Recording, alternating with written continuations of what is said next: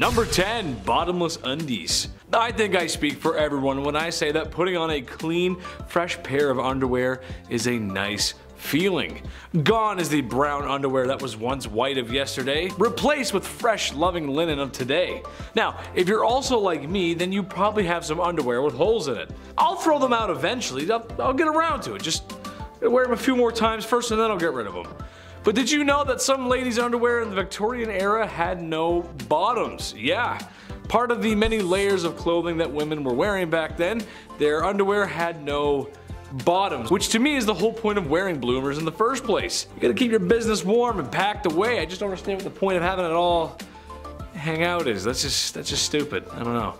Number 9. No razors. There's a joke about the 70s, George W. Bush, and garden hedges here, but I'm gonna let you fill in the blanks. Basically, this is a time in history where you cannot hop in the whip and drive on over to your local hair razor dealership because there ain't no whips and there ain't no CVS. Or Shoppers Drug Mart if you're Canadian. Today you can buy disposable razors pretty much anywhere and there's multiple models for doing so. When things get hairy, you got options. Women in the Victorian era were not so lucky. They had to go for the natural look. Now, not that there's anything wrong with that, it's just I feel like a girl's gotta have her options. She gotta be able to, you know, do her own thing. Why not? Number 8. The dirty Thames. When you think of Victorian England and the people, there's only really two classes, the wealthy and the ones who are broke and sound like they're from Peaky Blinders, love. Yeah, that's right. However, even for women of high esteem with their bottomless undies and lady maidens growing a flush, the streets of Victorian London weren't very bourgeois, to say the least. Muddy dirt roads, thieves, beggars, and a really bad smell. It just didn't smell very nice. Oh, and also a really scary guy, but we'll get to that in part 1.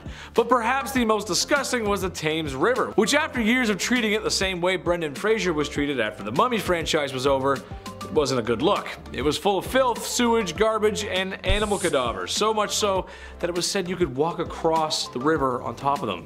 That is no place for a lady to be. Ooh. Number 7. The Great Famine. We're gonna lean out of wife selling for a hot minute and include the boys for this one. Yeah, come on back in, you're all guilty. The Great Famine took out everybody, not just Victorian women of course. Back in 1845, potato crop that a lot of the Irish population was relying on was no longer available all of a sudden. A group of microorganisms just wiped them out, just like that, and in result, around 1 million folks died or had to leave. It was draconian law and British ruling that made the exported food hard to reach people that really needed it. So this famine led to Irish independence and anti-union movements. Little fun bit of history I had to include on this one. Number 6. The Brooklyn Theater Stampede. And we're back to absolute horribleness. Here we go. I love the theater. When the pandemic shut down plays, I actually felt pretty sad. I like sitting in full rooms watching a guy in a fake wig monologue about Mozart. Like that's my ideal Saturday night. That's the best. I don't want that to not be a thing anymore. I love theater.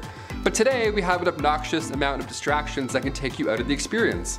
Guy's texting fighting his ex-girlfriend 2 rows ahead of me. I'm trying to watch Joseph in the amazing Technicolor Dreamcoat. And I'm like, man, it's not the same anymore. Theater's not the same anymore. Turn off your phone.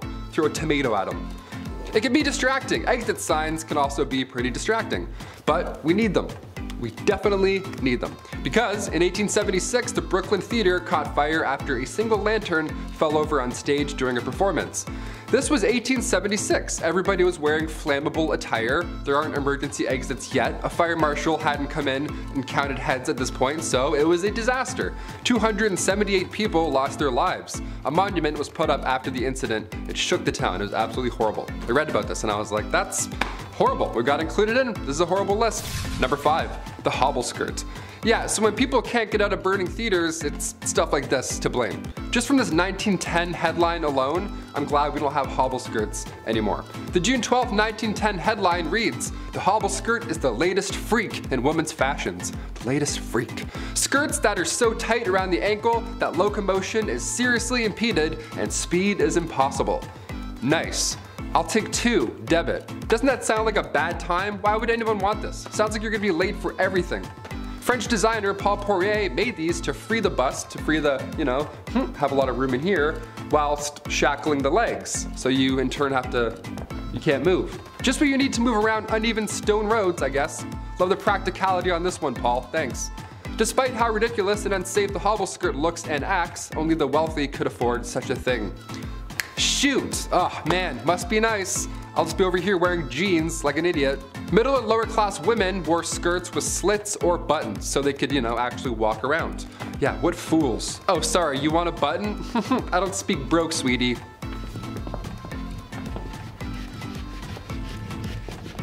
Number 4, lead-based. When I started here at the studio a year and a half ago, maybe 2 years, I was like, okay, I gotta put on face cream maybe. A lot of lights, a lot of HD. Time to get rid of these bags under my eyes finally. I don't know, maybe drink some water. See what happens. Finding a skincare routine of any sorts is easy now, dare I say. The lovely World Wide Web has our back. You can learn how to draw your eyebrows on while listening to true crime. It's wonderful where we are today. But the cosmetic game, back in the 18th century, not great. Turns out wasn't that great, not that safe. RuPaul's Drag Race would have been a lethal sport, you know what I mean? Back in the 18th century, lead mixed with vinegar was often used to make your face look, more pale. The Victorian look, I guess, gotta have those veins pop out. A splash of sulfur for those freckles. Horrible idea. Queen Elizabeth I used cosmetics containing lead, mercury, and or arsenic, the same poison that took out George III and Napoleon Bonaparte, so not safe at all at any time, period. In fact, arsenic was on the priority list of hazardous substances, and toxic metal exposure is still an issue we're facing in this era, let alone Victorian. Number 3, the Kensington system. This was horrible. Queen Victoria was brought up under the Kensington system, which if you haven't heard of before is awful. I was grounded more often than not growing up, I'll admit, I was the youngest of 3, so I tried some shady stuff every now and then, but this is another level. At least I could go to the washroom without supervision, you know what I mean? Yeah, buckle up. Victoria's mother, Duchess Victoria of Kent, she created this Kensington system to control her daughter. She literally isolated the child from friends, family members, anybody, everybody, you name it. Her mother would monitor her every action on top of this, including who she can see or speak to, if there were any of those people at some point. Victoria only had 2 playmates growing up her entire life. She had her half-sister, Princess Feodora of Leningen, and then the Duchess attendant, Sir John Conroy, his daughter, Victoria. I mean, I had like 4 friends growing up, maybe 5 and a half, but this is just cruel. This is just unfair. Especially with a royalty too, you'd think you can have more things. No, less. She shared a room with her mother until she was a queen. That entire time, she literally couldn't walk down the hallway alone. Victoria has reflected on her childhood, and yeah, in case you're wondering, she hates John Conroy. She referred to him as a demon incarnate, so she's got the words. Number 2, arsenic dresses. If looks could kill, literally. You've heard of arsenic and old lace at some point, but what exactly are we talking about? Back in 1861, a poet by the name of Henry Wadsworth Longfellow, real name, his wife, Fanny, also real name, her dress caught on fire and her burns were so bad that of course she sadly didn't survive.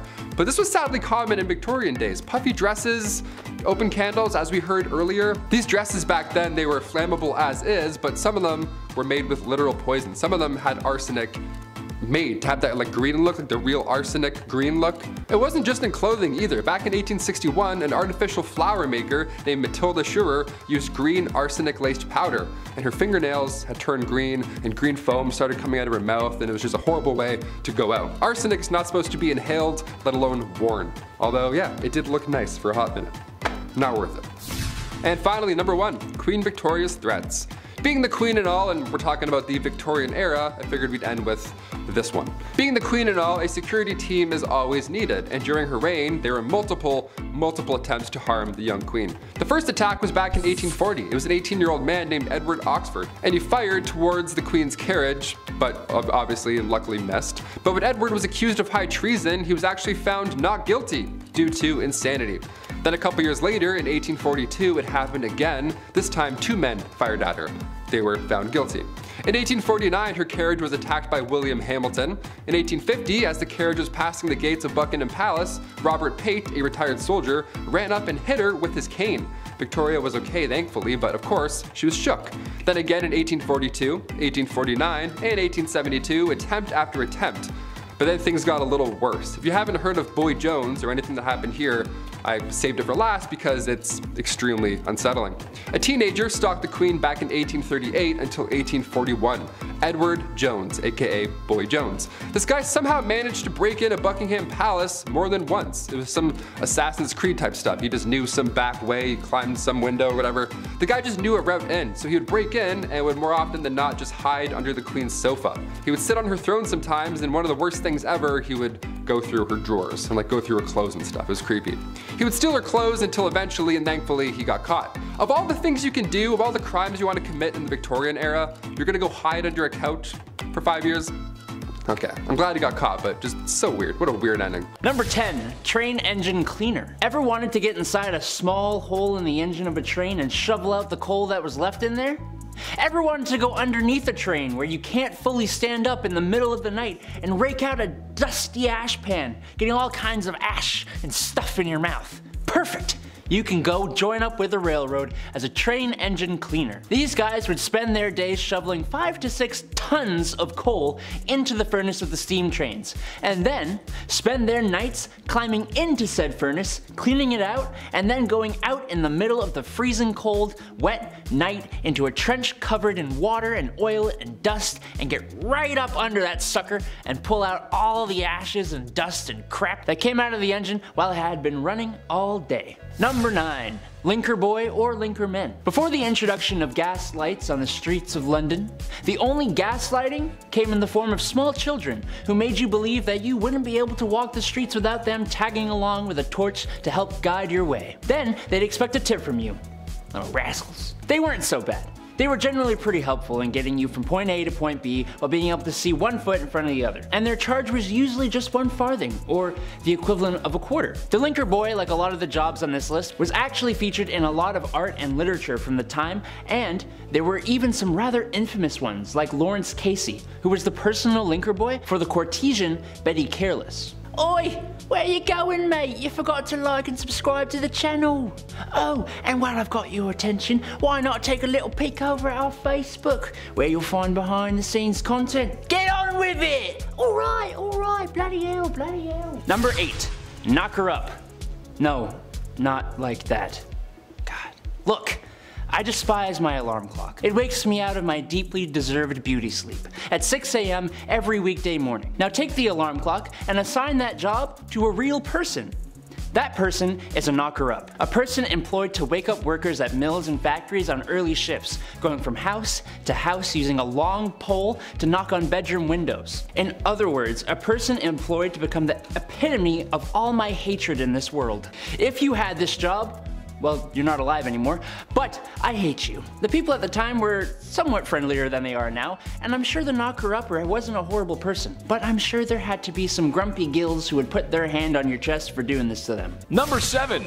Calf ear appetizers. This one goes out to all the folks who like their steak well done, as this may be too much to stomach. Given the way food was prepped and handled back then, I would agree with most folks that cooking the devil out of your meat was probably just the safer bet.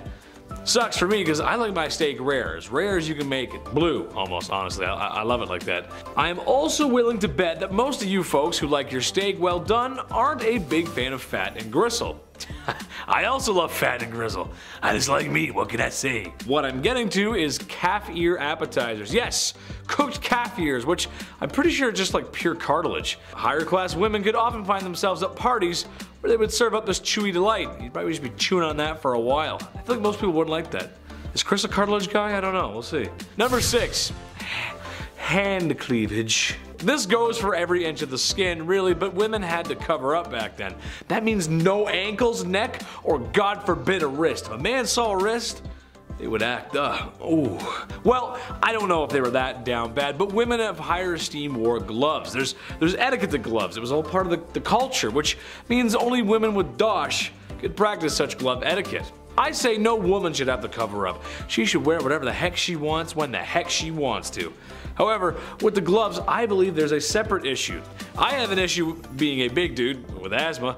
I sweat a lot more than the average folk. It just sucks, but if I was a fair lady with those gloves on, well, I might want to leave them on. Wouldn't want to ruin anyone's appetites for calf ear appetizers because the smell and the sweat, it just, ooh, be gross, ooh. Number 5, dresses too big. This is something I'm glad isn't a thing anymore. I'm not a person who likes to dress up. I'm a simple dude. Casual and comfortable is my forte. However uncomfortable wearing suits is, I like to think I clean up well. And I understand sometimes you gotta wear drip. It's just how life goes. Sometimes you gotta dress up. I just don't think people should be showing up to any formal events in cowboy boots and a popped collar shirt. I've known a few of those people. But what I'm really talking about here is the obtuse size of women's dresses and just The whole culture of women's fashion back then was just crazy. Large and overbearing dresses with enough material to use as blankets when you sleep. I know that couldn't have been fun. It's horrible, especially with my sweat problem. A few hours in a suit and maybe a few beers later, and the first thing I'm trying to do is take the suit off. It gets tight and sweaty in there, and it's just a lot of material. It's just too much. And doorways, trying to get through doorway. Ugh, forget about it. Number 4, fava beans. Well, after all that sweating and being around all that foulness, ladies needed to detox. How about a nice face mask made of beef? Yes, that's right. To keep their skin young and beautiful, they would drape a slice of beef over their face. Nothing like a little Hannibal Lecter before bedtime. Now, I hear you saying, well, Chad, that's not that bad. Okay, but think about this though. For the time period, that beef was probably yucky due to food processing practices of the time, and there's just no fridges. That means it would stinky. I hope it was at least winter before these ladies decided to beef up like that. This process of beef was supposed to rejuvenate the skin because beef contains some important vitamins for such. I can't recommend that. You just walk in with the beef and, hello darling, yes. Ugh, gross. Number 3, hot Christmas. This is just so dumb. I'm just gonna go ahead and tell everyone at home right now not to do this, because I know some of you, and some of you are gonna be like, oh, thanks, Chetty, that's cool. No, don't do it. I'm a doctor, a lawyer, and a firefighter. Basically, this was a super fun game that felt like something out of Johnny Knoxville's head, not Victorian families gathering at Christmas. Basically, they would gather at Christmas to play a game called Snapdragon. You get a bowl of raisins and almonds, you pour some brandy in there, and maybe one out for your homie, and ignite the brandy. Once the bowl is on fire, the family will compete to see who can grab the flaming treats and eat them the fastest. Okay, second-degree burns are not how I want to spend my holiday season, and also, in a time before smoke alarms and a modern fire service, this sounds like a really bad time. Grandpa could lose it out of his hands. Drapes catch fire, the house burns down, probably the whole neighborhood. Just a bad idea. Also, I hate raisins, so setting them on fire? Yeah, I'm out. I don't like raisins. They're gross, dude. I don't like them. Number 2, crypt pics. Look, it's a part of life. It happens. You live, you love, and depending on how much your wife likes interior design, you probably have a sign hanging up like that in your home somewhere that says something like that. You know what I'm talking about. And after spending all that time in HomeSense, it's all over. Fade to black, cease to exist, the forever box. There's a whole process and respect in the undertaking business. The Victorian era had a strange tradition, however. How about taking photographs with the body of a family member who has recently passed on? Yeah, that's right, I know. I couldn't believe it, really. People would sit there for minutes taking photos of those who are no longer with us because the process of taking photos was not great. This isn't the digital age, after all. This is something that the crypt keeper would make you do. Keep them in the album or something. Just not for your everyday family, man. That's just weird. Yes, now we're going to take photos. Like, that's just weird, you know what I mean? It's just weird. It's weird. Number 1, Jack the Ripper. Listen, the women of Victorian London feared this guy. And how can you blame them? A terror that seemed to come from nowhere and could strike from anywhere. Humans unaliving other humans is nothing new, and it probably won't be old. It won't get old soon. This is what we do. It's kind of our thing. But this was the first modern serial unaliver. Jack the Ripper's identity has never been found. It's only been speculated, and some studies suggest that it has been revealed, but it's really hard to pinpoint something that happened that long ago. He was nasty and the crimes were awful. The photographs of the crime scene do not exactly follow today's media rules or decency, as it's really just horrible and it's just really messy and bloody and just gross. It's kind of hard to talk about this era without Jack the Ripper. Women should feel safe at night no matter what era it is. That's right, ladies, I'm on your side. Number 10, knocker upper. Alright, sounds a little different than its actual purpose. Hear me out. Alarm clocks, they're not great, right? They suck, no doubt about it. Now take the alarm clock and assign that job to a real life person. What does that look like? What does that sound like, rather? At 6 a.m. That person is called a knocker upper. A person employed solely to wake up workers at mills and factories on those early morning shifts. Now, going from house to house using a long pole to knock on bedroom windows, that sounds like the best job ever, right? I can't close the list with this one. This is number 10, for sure. It's kind of fun. If you had this job, well, you're probably not alive anymore. I don't know, unless you live in a weird town. The people at the time were a lot friendlier back then than they are now, so, you know, I'm sure the knocker-upper came around today. Be a little different. They'd probably be on World Star the next day. Knocker-uppers back in the day, Thank you. Thank you. Thank you so much for waking me up. I would have lost $14. Thank you. It was a big deal. It was definitely a big deal. Number 9. The Linkerman. Before the introduction of gas lights on the streets of London, if you were traveling alone at night, well, you'd probably get lost. Because, yeah, even London now I'd get lost, you know what I mean? So that's where a Linkerman would ideally come into play. They'd come in to save your night. What they would do is they would carry with them a torch to help guide your way home. They'd be like, hey, follow me, I know these streets, and then you do it, I guess. It's a little scary. At the end of this impromptu tour, they'd of course expect a little tip from you. Of course, thank you for lighting my path and getting me home. Cheers. Here's 1 nickel. It's actually a lot back then. Here's 1 penny. There we go. They weren't so bad. They were generally pretty helpful in getting you from point A to B, whilst also being able to see 1 foot in front of the other. That doesn't hurt, especially in Victorian London. You get to step on a dirty rat. That'll be gross. It's like a friend walking you home, only you don't know them, and it's the Victorian era, so probably pretty unsafe. 50-50 if you're gonna make it. And their charge was usually 1 farthing or the equivalent of a quarter. The Linkerman, like a lot of the jobs on this list, was actually featured in a lot of art and literature from that era. And there were even a couple famous Linkermen, famous Linkermans, like Lawrence Casey, for example, who was the personal linker boy for the courtesan Betty Careless. Imagine that, your arm must be so strong with that lamp all day. Ooh, it's just like, oh, I can't put it down. Number 8, ghost photography. 1800s ghost photography. Apparently it was a theme or a vibe, I don't know, but there were people that would take the photos of these ghosts. So at one point you would be hired as a professional ghost photographer. On paper, here's your tax returns, that's what I did. The camera, of course, was a hot new invention back then, so tales of ghost and spirit were easily believed, especially when you have a photo of a see-through woman. That probably helps sell your tale for sure. Like, ah, here she is. It's like, that's mom. That's definitely not, you just did that in the back room. I don't believe you. A big name in the ghost game was that of William Thomas Stead. He was born in 1849, so now he's for sure a ghost. Stead was the son of a Congregationalist minister, and at the age of 22, he was appointed as editor of the Northern Echo, which was a regional newspaper in Darlington. Yeah, this British medium, Richard Borsonal, featured a photo of W.T. Stead and a spirit.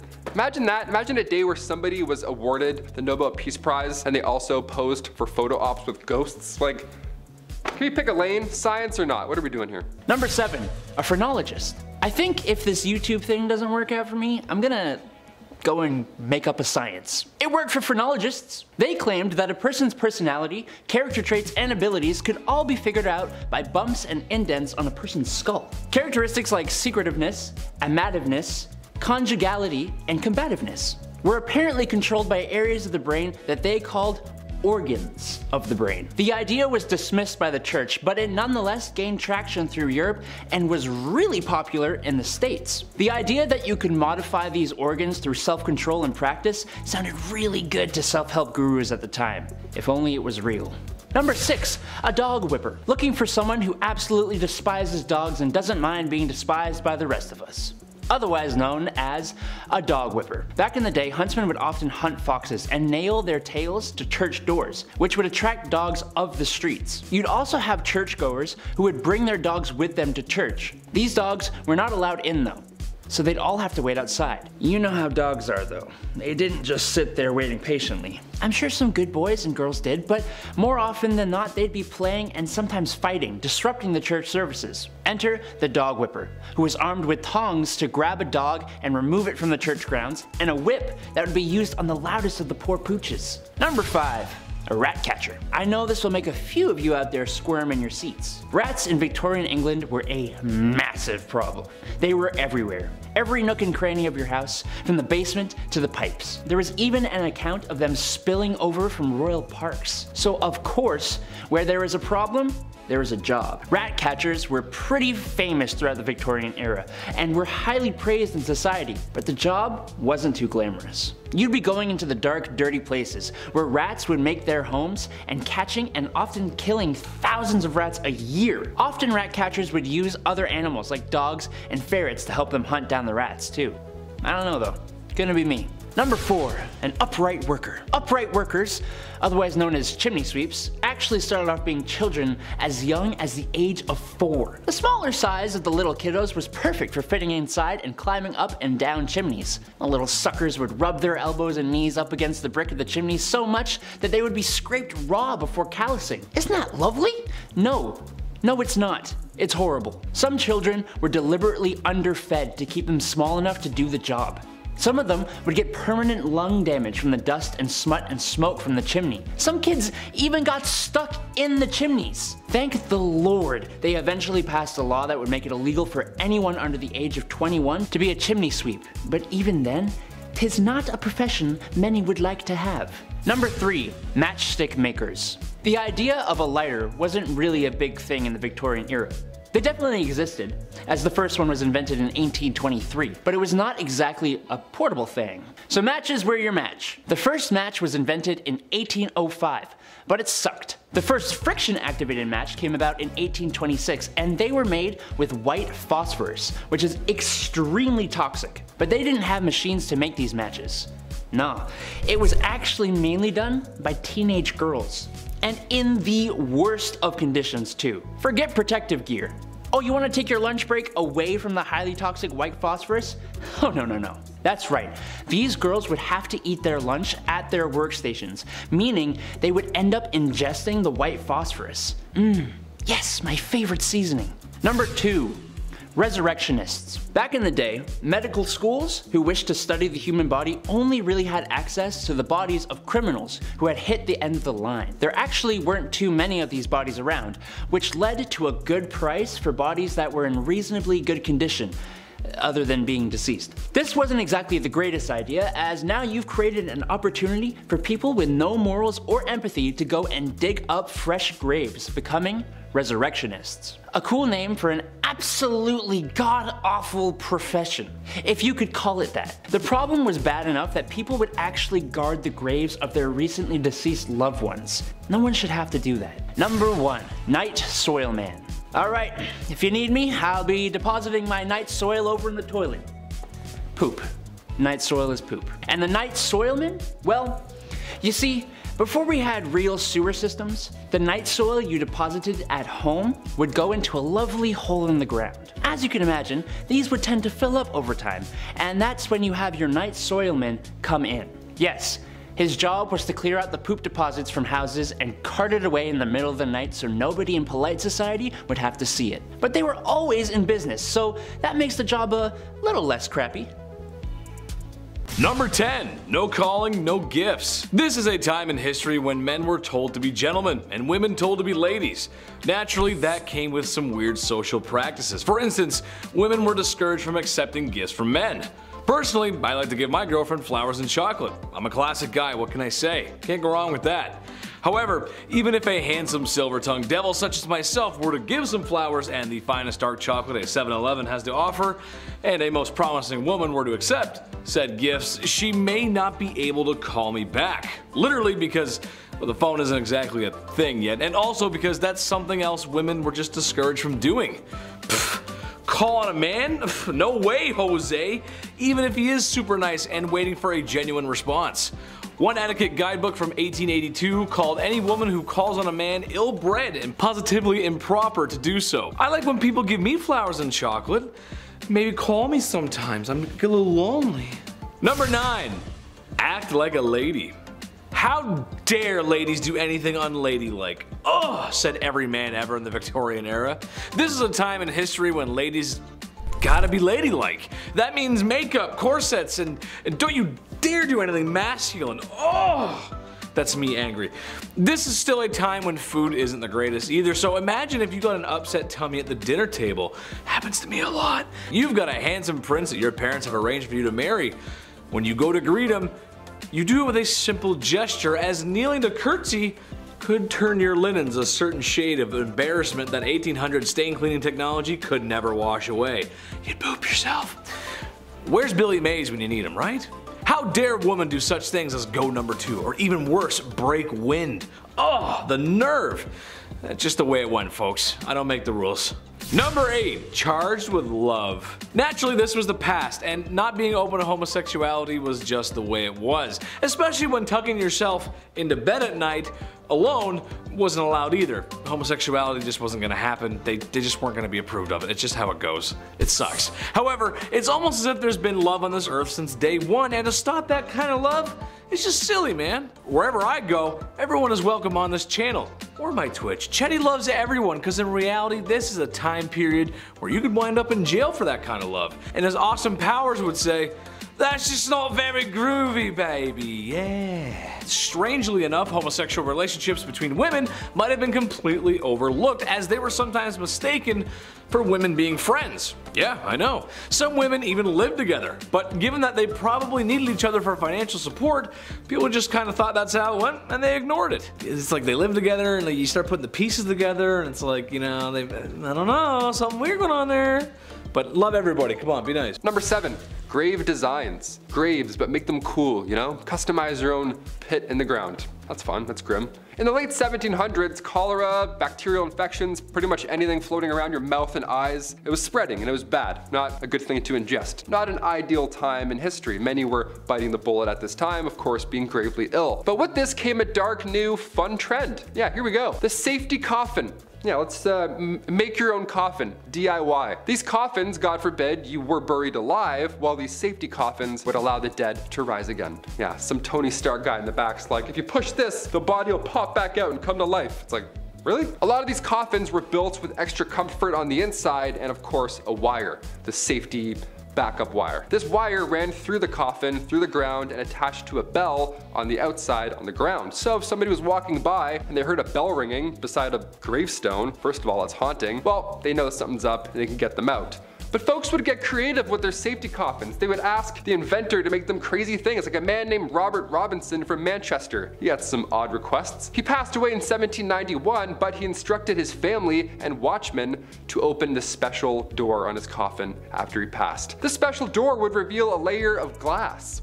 Yeah, so if anybody saw any condensation, well, you know he's still alive and get him out. Only he wasn't alive. And now we just have the world's scariest exhibit, just a real life dead man. Let's close that back up forever. I don't want a glass coffin, that's disgusting. Number 6, rat catcher. I mean, obviously you know what's gonna happen with the name the rat catcher. It's gonna make a lot of you out there squirm in your seats, and I apologize in advance. Hit that thumbs up, you know, let's even out the energy. Rats in Victorian England, they were a massive problem. They were everywhere. Every nook and cranny of your home probably had a dirty, fat rat just sitting there with its weird teeth looking at you. From the basement to the pipes, everywhere. It was literally a big problem. There's even an account of them spilling over from royal parks. So imagine that. So of course there's a problem. So of course where there's a problem, there's now a job, right? Someone's got to do something about it. Rat catchers were pretty famous throughout the Victorian era. I mean, of course, brave souls, and they were highly praised in society, but the job obviously wasn't too glamorous. You'd be going into dark, dirty places where rats would make their homes, and we'd catch them, and you'd often have to kill thousands of rats every single year. And then deal with that. I don't even know how you deal with those bodies. I was gonna say bones, ew. More often than not, rat catchers would use other animals like dogs and ferrets to help them hunt down the rats. So you have your own little animal posse hunting down other animals. You would feel pretty good. You'd feel like the king of animals almost. Probably not, eh? It's probably a disgusting job. You probably hate it every day. Number 5, matchstick makers. The idea of a lighter wasn't really a big thing back in the Victorian era, obviously. I mean, they definitely existed. The first lighter was invented in 1823, but it wasn't like the ones we have now. Not like those Bics that still don't work. It wasn't a portable thing. The first match was invented in 1805, but it kind of sucked. And the first friction-activated match came around much later in 1826. This one here changed the game for good. They were made with white phosphorus, which is of course extremely toxic. But they didn't have machines to make these matches. No, it was of course done by people, young women. It was only women that had to do this, and in the worst of conditions, of course. And before you ask, no, they didn't understand protective gear. Well, they did a bit, but even so, women didn't get that kind of luxury, right? They didn't get that treatment. These girls would have to eat their lunch at their workstations, meaning they would probably end up ingesting said white phosphorus the entire shift. History is horrible. Number 4, resurrectionalist. All right, back in the day, medical schools who wished to study the human body only really had access to the bodies of criminals who had hit the end of their line, right? You're not gonna go dig up someone's wife and be like, hey, mind if I study her? He's like, no, please. There actually weren't too many of these bodies around to begin with, which led to a good price for bodies that were in, well, reasonably good condition to, you know, study up close, other than being, you know, deceased and disgusting. This wasn't exactly the greatest idea, sure, I'll admit that. Now you've probably created an opportunity for people with no morals or empathy to go and dig up fresh graves. And that's exactly what happened. People would become their own resurrectionalist. It's a cool name for a god-awful profession, if you want to call it that. The problem was so bad that people had to protect, like they had to guard the graves of their recently deceased loved ones, or else these guys would come in and try and dig them up and sell your nana for like 20 bucks. You have to stay there for 4 nights and guard her. That's crazy. No one should have to do that. The Victorian era sucked. No one should have to do that. or this next one here. Number 3, train engine cleaner. Yeah, this one's gonna suck. It sounds yucky already. For this job, you were required to get into, of course, pretty tough positions to, well, clean the engine of a train. Train engine cleaners would have to get inside a small hole in the engine of a train and shovel out all that coal that was left over. Yeah, as if shoveling the coal in wasn't bad enough, now some guy's gotta crawl under and shovel it all out. Nope. They go underneath the train with a dusty ash pan and they work away all day long and nights. These guys would spend their days shoveling 5 to 6 tons of coal into the furnace of the steam trains and then spend their nights climbing into the same furnace to clean it out. Every time I watch the Polar Express, it's always so magical, you know, it's always a great time. But even on the Polar Express, there's a guy shoveling coal all night long on Christmas Eve. You know what I mean? That's how bad this job is. Magic can't even save it. Couldn't even picture a worse job to have with this goofy back. Imagine that. Imagine me doing this all day. No way. Wouldn't make it 1 week. Number 2, funeral mute.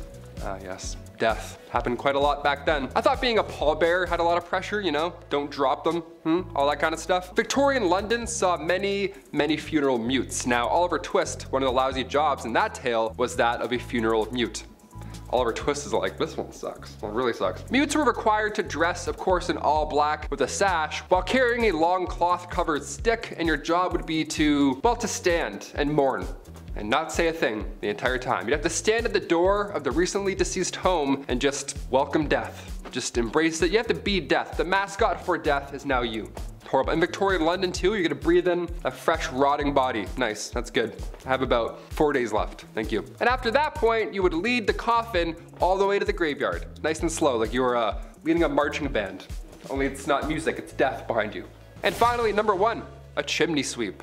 I remember doing this when I was a kid. Okay, I got some questions now. I'm gonna make some phone calls after this list. I had to do this when I was a kid, but back then it was a lot worse. It wasn't a chore, it was an actual job. This was a terrible job to have in Victorian London, obviously. Chimney sweeps were famously young men, guys. I can't say anything else here, but they were young lads. That's it. History is pretty horrible, right?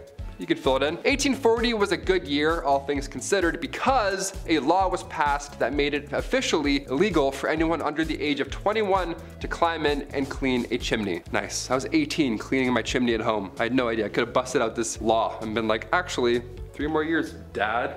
See ya. Just moonwalk out of there. I'm not cleaning anything.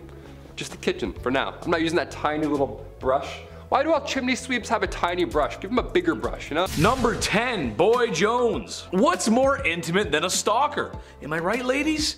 If there's one thing women have loved throughout history, it's having every second of their privacy being watched by some creepy man, right? No. I can only imagine it's been worse since the dawn of smartphones and social media. That must be horrible.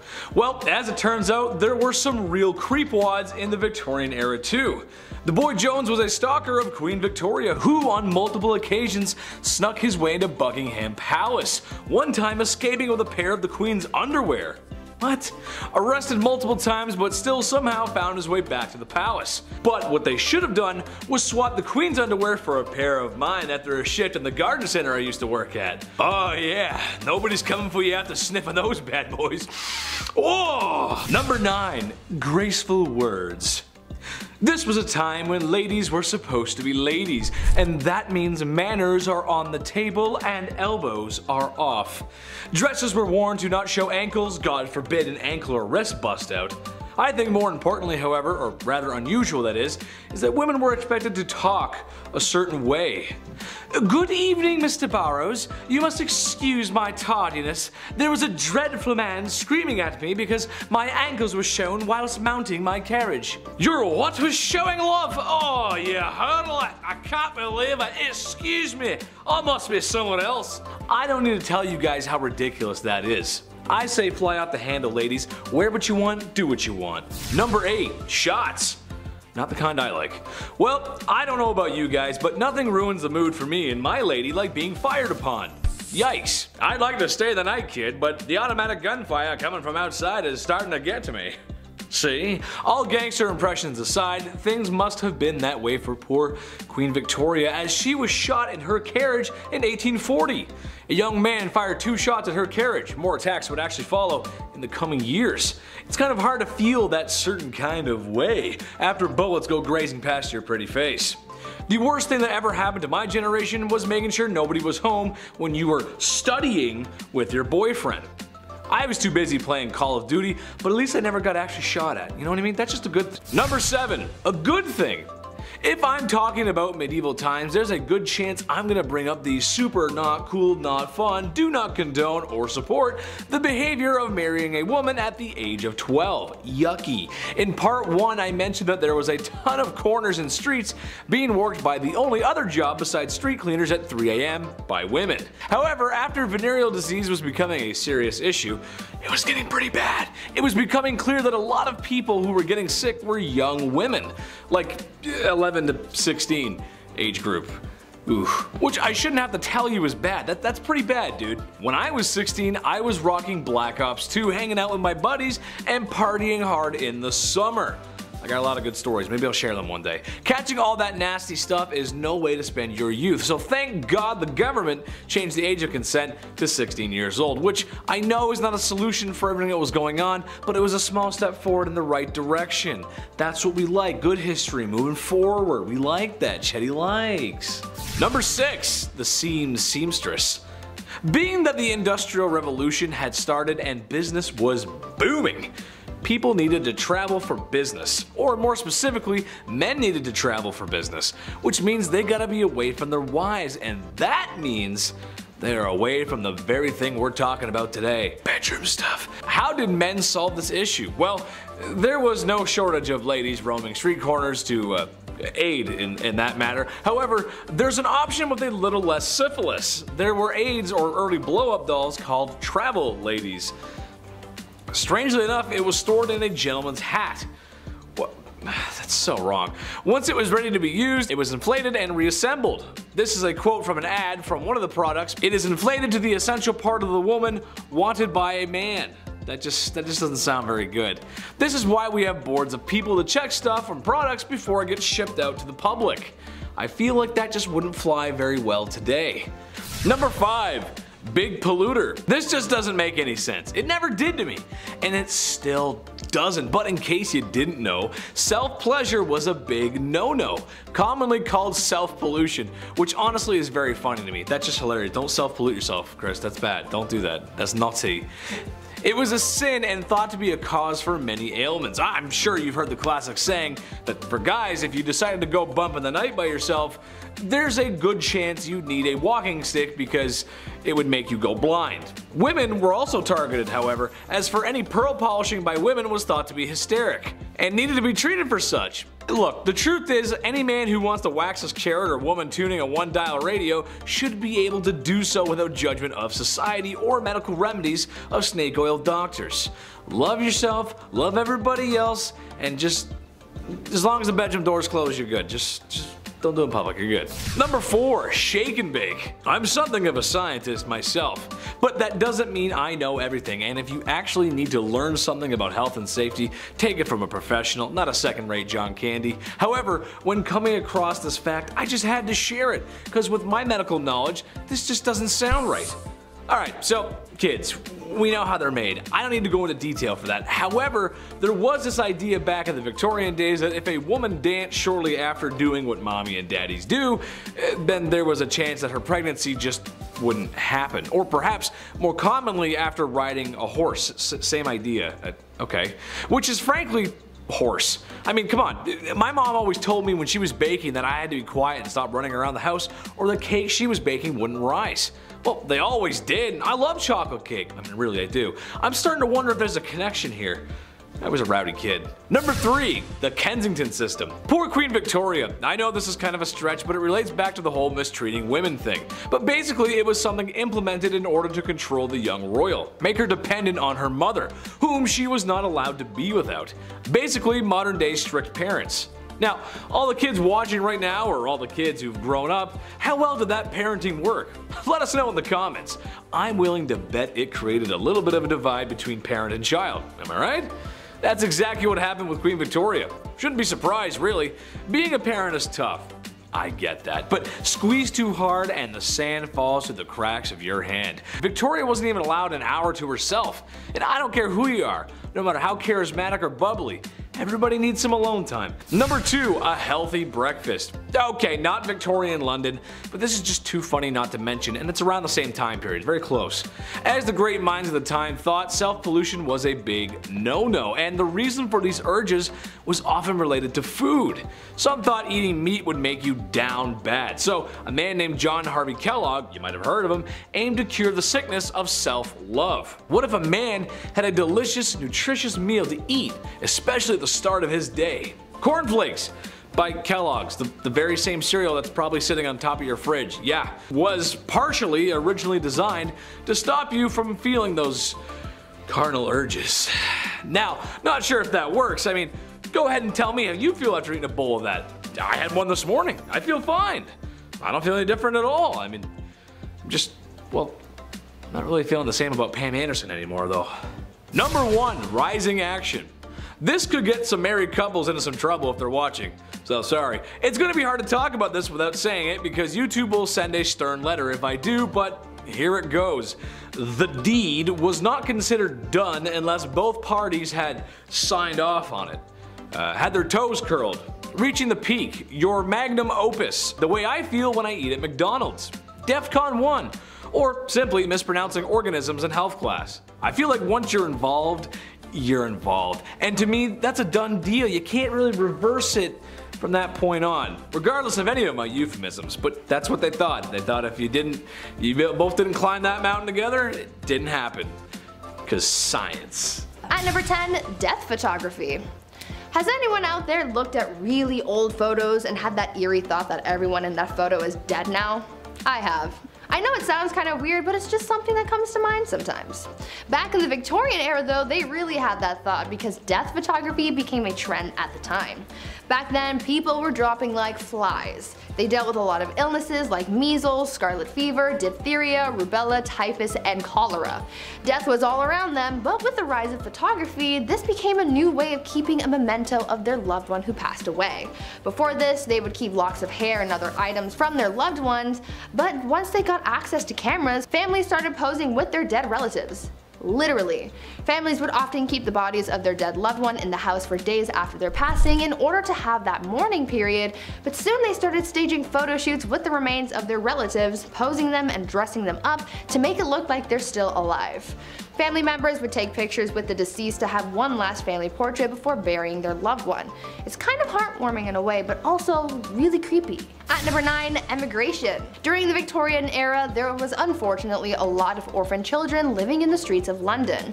It became a pretty big problem because of the sheer amount of young people without homes or families. It was estimated that around 30,000 children were living on the streets in London in 1869. Soon a program was put into place to try and solve this issue, and people started rounding up these orphan kids and shipping them off elsewhere to work in some of the British colonies. Many of the kids who were shipped off ended up working as farmhands or as domestic servants. Though many children were shipped off to places like New Zealand and Australia, the majority of them went to Canada. About 80,000 of them actually. They were sent away with hopes that they would be able to live better lives, but unfortunately for many of those kids, they didn't end up having any better luck in compared to when they lived on the streets. This practice ended up becoming pretty controversial, as you can imagine. Before we carry on talking about the strange things that happened in the Victorian era, why not take a moment to leave a like on this video if you're enjoying it so far, and while you're at it, consider subscribing to the channel to see more videos like this one. At number 8, mental health. Back in the Victorian era, the study of the human brain and psyche was still relatively new, so no one really knew what was going on up in people's noggins. Mental asylums started to pop up, and people started getting diagnosed with mental problems even if the diagnosis wasn't accurate. The 3 labels that a patient could fall under were the manic, the melancholic, and those with dementia. The symptoms for those big 3 labels often varied, and people were admitted to asylums for some pretty messed up reasons. There was a list of common causes for mental illness that people referred to back then, and it included things like, quote, laziness, novel reading, superstition, an immoral life, and intemperance, as well as the act of self-pleasuring. For women, they could also be sent to asylums for some pretty ridiculous reasons, like imaginary female trouble, hysteria, rumor of husband murder, and even fits of desertion of husband. I am so glad things have changed since then. Number 7, expectations. Alright, this one goes out to all the married ladies in the audience. Hello, how are you? I'm doing great, thanks for asking. I'm curious as to why you got married and what your expectations were. Did you marry your high school sweetheart and live happily ever after? Maybe you had a shotgun wedding and after one night at the saloon. Maybe you just really wanted to find a nice man and settle down, start a family, be a mother. I think any of those options are great, so as long as you have options. In Victorian England, you were expected to do the latter. Women were expected to get married and have kids, and that's about it really. My question is, why were ankles and wrists an issue but giving birth isn't? What I mean is it's kind of a compromising position to be in. All I'm asking is that the girls get treated fairly and given choices and be allowed to show some ankle. It doesn't make any sense. You can look at her business down there but you can't show an ankle? That doesn't make any sense. I'm a magician. Number 6, double standard. Divorce sucks. It's no fun. The person you once loved and cherished is now the villain in your story. I love McDonald's and I don't ever want them to be the villain in my story. I love you guys. Gotta get those Happy Meals. Divorce is something that isn't new. Honestly, it was probably invented the second after marriage was. In Victorian times, men had the right to divorce their wife if they had committed adultery. Women could not. Well, if you refer to my last part, you know that men were doing more than a little window shopping when it came to women.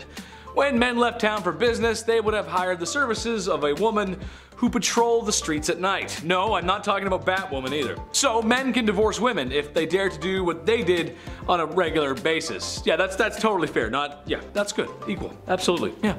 Number 5, emo girl. All the forever alone people, raise your hand. Let me hear you roar XD. I like to joke around a lot and say I'm a lawyer, a firefighter, and the cutest guy on the whole wide internet. But if there's one thing I know, it's people. I like people. I love them. I spend a lot of time with them, and after hearing this, I've come to the conclusion that this is where the emo girls come from. I figured it all out. It's down to a science. I'm a scientist now. Do you ever get that feeling in your tummy on Valentine's Day because you know it's going to be another one alone? And you'll be forced to be on your own, and that means sad music and crying in your room. Same, it's Drake's Marvin room for me. Well, single women in Victorian times had similar issues. Since women were expected to marry and have kids, single women who were also forever alone were pitied by society, which I argue is just way worse. No one wants to be pitied. Ugh. Number 4, gold diggers. She take my money when I'm in need. As she travel. Okay, anyway, back to the actual content. Well, not exactly. While today in a place like sunny California, you might see an older man with a woman who's half his age. Maybe he's driving a nice car, or she's got on the very best and latest from Louis Vuitton. Stylish, yeah. Most of us think some thoughts about what we might think is going on there. We can kind of be judgmental sometimes when we see things like that. However, looking through a lens of 2022 to Victorian times might make the women of Victorian times appear to be gold diggers, but in reality, it was because all of their financials were tied to their husbands, legally too. Which, if you can imagine, that system didn't work too well. What if your husband is broke? What if your husband is running amok with sultry lasses on the street corners? Like I said before, no divorce, but even if she could leave him easily, supporting herself afterwards was going to be an issue, especially financially. Number 3, birth factory. Just pump them out. The faster the better. Quantity over quality. Just get them out. The use of birth control, as you can tell, was not a common practice. Anyone who's over the age of 25, ask your grandparents how many brothers and sisters they have. I'm willing to bet it's in the 6 to 8 range. Let me know in the comments below, I'm curious. A trend that would continue for a few decades after. Education is important, and I'll get to that in my next part. Women were simply expected to act this way. Maybe it was the sign of the times since the Industrial Revolution was in full swing. Maybe the factories needed workers, I don't know. Which, in case you didn't know, they used children as employees. Maybe not so nice. Unfortunately, that was when there was an issue, and there were many. They had no HR to go to, and that was the least of their worries, really. Number 2, no school for you. No higher education for women. Banned from going to university. I don't think so, not very nice, no. Honestly, any society that doesn't want half of their population to go to school probably has a few things to work out. It's a boys' club, and they can only go to university so that they can learn to be smarter and be businessmen, so they can earn money and thus have the facilities to court a woman who really doesn't have a choice anyway. Women had jobs, not careers. And they were all the jobs that you can think of. The ones that were too feminine for men.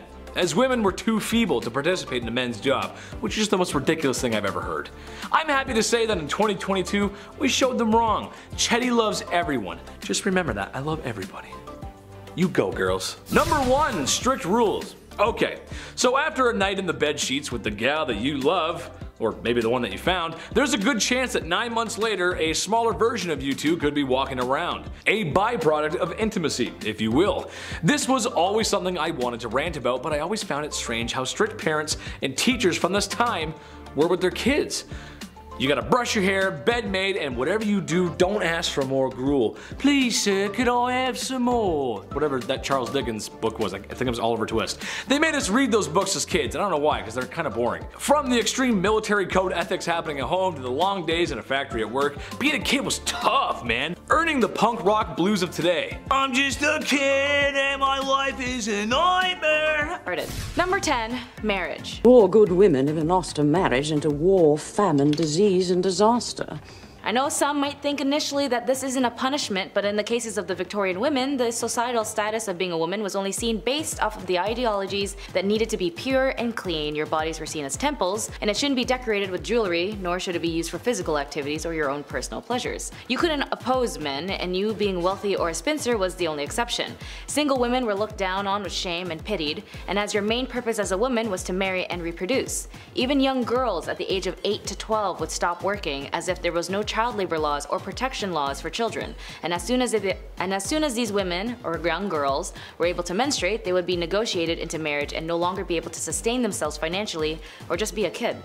And being a poor married woman wasn't an option, as you had no individual rights under law. Married women were only seen as one with their husband, and the husband would be the manager and entitled to all of your properties, as it was seen more as a business, and you were being micromanaged constantly until death do you part. Number 9, no rights. As I mentioned with marriage, women didn't have any rights, as they were seen primarily as second-class citizens, and if you were a woman of color, my goodness, you were definitely seen less than human. Women who had to be married ended up losing everything they owned, inherited, or earned, and it would belong to their husband.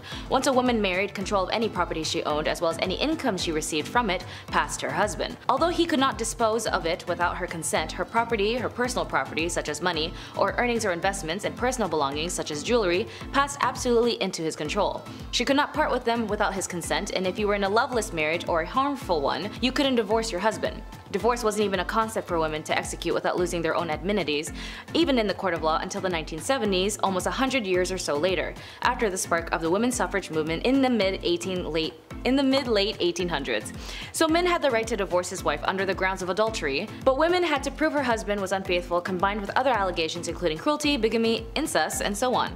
Luckily, in the 1857 Act, divorce did become a bit easier little by little, but again only under the impression that the woman had legal grounds and proof her husband was unfaithful, with evidentiary support to back up her claims. And even then, she could finally earn some of her possessions. As for the husbands, if he wanted to divorce his wife, he didn't have to do anything, he could just say it and it would be fine. Number 8, no education. To me, education is extremely important, as it was something I learned growing up in my family, that education liberates you to understand yourself, those around you, and the world better. And for women in this era, they were received less education than men. They were banned from universities and could only obtain low-income paying jobs, as she was not allowed to follow a profession, as they were all closed to women. And the irony of them having Queen Victoria as the reigning accolade of this era, a woman and women of these times couldn't get an education to liberate herself or her children from defamation if the husband no longer sees her as a useful asset. So for women, especially those who could afford it, was raised in a privileged household with financial backings and exceptional family background, her education was only seen as accomplishments. Like, oh darling, she's a very accomplished woman, is something you might hear in these type of movies that depict the era, which only indicates that she had artistic talents like singing, dancing, and knowing foreign languages, and anything to help earn them a husband and be a benefit in the house. Even doctors at this time believed that if a woman studied too much education, she would stunt her ability to reproduce. Wild as hell. And when university allowed women to attend their lecture halls, their families would actually forbid them from going, worried that it would prevent them from finding a husband. At number 7, grave robber. When you think of jobs back in the Victorian era, you might think of things like chimney sweeps and lawyers. But another relatively popular, though questionable, profession was being a grave robber. Yes, people actually made a living off robbing graves. As people studied medicine, they needed cadavers to practice on, but there was a law saying that only the bodies of those who had been executed for a crime could be used as a cadaver, and since the laws changed to include less and less crimes having death penalties, soon people started running out of cadavers to practice on, and this gave way to the boom in the grave robbing industry. People could make a pretty penny for snatching bodies from cemeteries and selling them to medical professionals and students. Fresher bodies went for more money, and the grave robbers not only made money off the sale of the cadaver, but they also charged a fee, so they ended up with a little extra cash in their pockets. Eventually, the grave robbing business became such a big problem that cemeteries started installing watchtowers and guards to prevent people from getting away with the dead. At number 6, beauty. I've talked about this before in some past videos, but the Victorian era was famous for its strange beauty practices, so I just had to include it on this list. You're probably familiar with the makeup from the Victorian era. Women often painted their faces white to look as pale as possible, but even though they believed it made them look beautiful, it also did a lot of harm to their health. The white face paint that women would use was lead based, and as we all by now, lead makes you dead. But this white lead paint isn't the only thing that harmed people's skin. Women would also wash their faces with ammonia to make their skin look paler. At night, women would rub opium on their faces, and if they were really dedicated to their beauty regime, they would also ingest arsenic. They were literally poisoning themselves in the name of beauty. Women would also use mercury on their eyebrows and eyelashes, and would use lemon juice or belladonna in their eyes, which could cause blindness in some people. Once again, I'm glad things have changed. At number 5, no divorce. Nowadays, divorce is quite common. All you have to do is sign a paper and you're done. But back in the Victorian era, before the Matrimonial Causes Act of 1857 allowed divorce, people had to find different ways of getting rid of their spouses. After all, just because there was no divorce doesn't mean that everyone was happy in their marriages. It turns out that in order to solve their problems and get rid of their spouse, people would just sell their wives, either in public or in private sales. Most of the time, a man would take his wife to the town square and just sell her off to a new man. According to some records, some women had the power to veto a sale, and sometimes it was for cash. Though I think the cheapest that a wife was ever sold for was a pint of beer. This wasn't necessarily bad for the woman, because if she was sold to someone else, things could sometimes work out and she could live a better life with a better spouse. And if she didn't, then she would just get sold again and get to try her luck with a new man. At number 4, food additives. These days, people are becoming more and more concerned with artificial additives in their food. All natural, organic, pesticide, and hormone-free food is becoming more and more popular, but back in the Victorian era, people were putting all kinds of additives in their noms, and a lot of it was really, really bad for you. Like, we're talking deadly. Chalk and alum were often added to bread dough to make it whiter, and sometimes pipe clay, plaster of Paris, or sawdust was added to the mix as well. Red lead was sometimes added to cheese, lead was added to cider, mustard, wine, sugars, and candies, copper sulfates were used in preserving fruits, jams, and wine, mercury was used in candies, and even ice cream was made using a water and chalk mixture. All of these unsafe ingredients are actually what prompted the food safety industry, because no matter what's going on, you shouldn't be eating lead, chalk, and mercury. At number 3, corpse medicine. Now earlier I mentioned the whole grave robber industry and how that really took off during the Victorian era, but now let's talk about how they used corpses in their medicine. Back then, some people believed that consuming certain parts of the human body could cure their ailments. I know. Gross, right? One of the more popular medicines back then was a mixture made with human skull and chocolate, and it was believed to cure apoplexy. Back in the Victorian era, medical texts were published describing what parts of the human body could be used to treat specific ailments. One text described mixing the skull of a young woman with treacle to treat epilepsy. Another text says that you could treat paralysis with a candle made of human fat. Apparently, executioners were linked to this type of medicine, as they would, execute someone and then use the remains to become a doctor and treat people's illnesses. Imagine Grey's Anatomy, but with Victorian medicine. Sounds like an interesting thing to watch, but also probably not to experience. At number 2, mummies. Speaking of dead people though, people from the Victorian era were oddly fascinated with mummies. I mean, I can understand the fascination to a certain extent because they're old and cool, but of course, these people just had to be extra weird and take that obsession with mummies to heights that they didn't need to be. People used ground up mummies to make paint, pieces of mummies were sold in jars, and they were even used in advertising. One candy shop put a mummy on display in the store, claiming that it was the daughter of a pharaoh who saved baby Moses. I mean, that's weird, right? I understand that this was all happening as archaeologists were starting to uncover lost treasures and secrets from Egypt, but I mean, a mummy in a candy shop? Seems a little much. And finally, at number 1, baby farmers. Now for what I believe is probably the most disturbing thing from the Victorian era, baby farmers. Basically, this was an industry of women who would take unwanted babies and either take care of them, give them to new parents, or unfortunately have them disposed of. One famous case of the darker side of baby farmers comes from a woman named Amelia Dyer. She was known to have charged women a lot of money to take their babies off their hands, but unfortunately the children wouldn't survive Amelia's care. It is believed that Amelia was responsible for the passings of hundreds of babies, making her one of the biggest monsters of the Victorian era. Kicking off the list at number 10, dark dining. I don't know about you, but I can't eat in the dark. I need to see every single bite that I'm eating, okay? Call me crazy. Part of me wants to go to a restaurant where you can't see anything, but I know that I won't make it all the way through. I can't do it. I have a thing. I'm not blindly, what if it's not cooked? I don't know. Back in the Victorian era, dining in complete darkness wasn't just a date night. It was actually the best way to digest, or so they thought. That's why many Victorian era homes had their dining rooms set up in their basement. How random is that? Oh, do you guys have poker nights down here? Nah, just brunch. Kill the light. What? How do you like your eggs? Turn off the light. What are we doing? Number 9, Saved by the Bell. I'm sure you've heard about this at some point, but allow me to go into grim detail. In the late 1700s, cholera, bacterial infections, everything bad, you name it, it was all spreading. Not an ideal time to be alive. Many were biting the bullet at this time, of course being gravely ill, but with this came a dark trend. The safety coffin. Yeah, we had the safety dance, now we got the safety coffin. Here we go. These coffins, I mean, God forbid you were buried alive, these safety coffins would allow the dead to rise again and exit said coffin. A lot of these coffins have extra comfort on the inside and, of course, a wire. This wire ran through the coffin, through the ground, and attached to a bell on the outside. So if a passerby heard it, one, that would be so scary, but if they heard it, they would know something's up and they would help them out.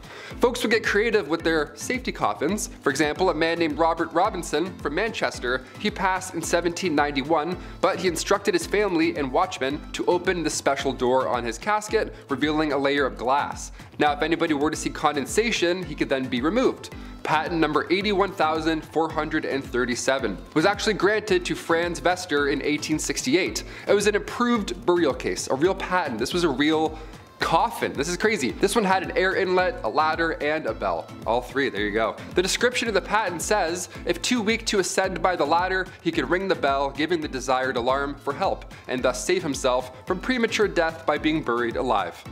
Nice. You thought you died. Psych, climb this ladder. There you go. Good luck getting out. Now you're in an escape room. Enjoy. You only get 2 hints. Like a walkie-talkie. Hey, how do I get out of the coffin in room B? Number 8, no air. Now that song's gonna be stuck in your head. Jordan Sparks, a classic. Since we're on the topic of safety coffins, I had to include one more. Maybe 2 more, I'll never tell. This one is fascinating. The science involved here was honestly impressive. There was the classic wire and bell method, but the more sick people got, the more creative they had to become. Like for example, patent number 268,693, John Crichbaum's device for indicating life in buried persons. Yeah, an 1882 classic, we love this. We got the iPod Nano, they got the device O Life. Nice. Upon first glance, you may think this is some type of medieval punishment, whatever, but really this device detects movement whilst providing much needed air. Now you obviously can't have a hole in the ground or else rats will make your real demise much worse than suffocating, right? So John's device here, as per the disclosure details, is that if the person buried should come to life, a motion of his hands will turn the branches of the T-shaped pipe upon or near which his hands are placed. A marked scale on the side of the top indicates movement of the T, and air will then passively come down the pipe. Once sufficient time has passed to assure the person is dead, the device can be removed. Yeah, imagine waking up with this in your hands. I wouldn't be calm enough to turn it and then breathe in a passive amount of air. No way. There's nothing passive about waking up in a coffin. Number 7, the right to work. Work was only available to those who had no choice, as their societal status prevented them from leveling up to the ladder to have a better life independently. Even more so, women who were labeled as part of the working class, these women fueled the industrial revolutions, making up to 60 to 80% of the working force in light industries such as cotton manufacturing. Even more so, those who were labeled as part of the working class, women of this era fueled the industrial revolutions, making up to 60 to 80% of the workforce in light industries such as cotton manufacturing. Women that had jobs outside of the home made them less likely to marry, leaving them them with no choice but to stay in undesirable situations that made them undesirable themselves. In one study by the Buffalo State had noticed classing women and children together as helpless creatures needing the protection of strong men. They were indignant at the knowledge that women had to support themselves, that they had suffered degrading wrongs as working women. So for some, they'd have to result themselves into committing adult work, or even for some unfortunate circumstances, be sold into adult work, as they had often had heavy debts from predecessors or even used as bargaining chips for their partners. Poor women were not regarded as the Victorian society, as they could not fight back, as men had captured these women, straight up kidnapping them and kept them at their house. Differences in societal classes led to some women being ignored and unacknowledged in society for economic reasons and for the pleasures of some men. Women of the night had no exits of this profession and were stuck in this life, and they would be beaten, tormented, as this was obviously shamed on, as well as being arrested, which would lead us to number 6. Number 6, women who were in prison. In some revolutionary standpoints, being in prison might make you look like a hero or a villain, as it depends on what you were doing or what you stood for. For the Victorian era, women who had been the most vocal at this time for a multitude of things like women's rights, the women who were caught in the act of selling their bodies in order to obtain financial means would be arrested and sent to prison. But even women who were not adult workers would be arrested. Women who had premarital pregnancies, truancies, or adultery, or kept bad company would also be arrested. They would be sent to prisons or reformatories, as for women of these times, a small step off of the Victorian pedestal made for a long fall. Women sent to prison in the Victorian England were subjected to regimes whose project was to enforce idealized femininity. This individualized treatment aimed at more regeneration than discipline, and was administered by an entirely female staff aided by middle-class philanthropic lady visitors. Considering women were placed only into 2 categories, being a wife and a mother, the reality is that they lived in a world that discriminated heavily against them. Due to their superior physical strength, men considered themselves the dominant sex and sought to keep women subdued for as long as they could. Number 5, prison life. Being accused of being an idle and disorderly woman seems like a very vague and inconvenient statement today, as it holds no worthy of prosecution, but for these women of these times, you would definitely go to jail for that. These roughly defined offenses were common charges against women in the 18th century. At least in some records of the names of these women have survived, there are 2 on the list who are sadly identified only known as an unknown woman, cannot give any account of herself, and the other being accused of being a vagrant and an idiot. Which, of course, being an idiot isn't a crime unless you're doing something idiotic that hurts another person. Then yeah, I guess being an idiot is a crime. It is possible that up to 2/3 of prisoners in the House of Corrections, like the one at the prison called the Wakefield House of Correction, were female. Beating hemp was the usual form of hard labor, as well as if the women refused to comply or being able to commit to tasks, whipping and beatings were also a commonplace, particularly to those who convicted of vagrancy, lewd conduct, and night walking. Number 4, domestic harm. This is sort of stemming back to the whole marriage thing in number 10, as it basically ties in on how horrible life was being a woman in the Victorian era, or just being a woman in general in any historical time.